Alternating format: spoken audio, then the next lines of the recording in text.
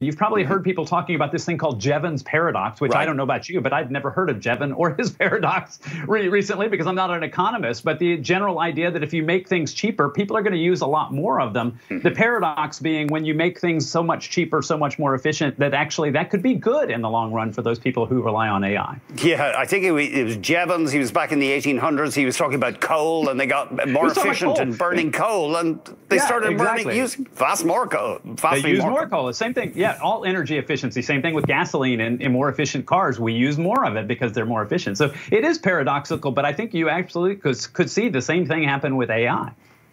So this sounds like, if you're a fan of AI, and obviously it does offer great promise, this is good news for society, I suppose.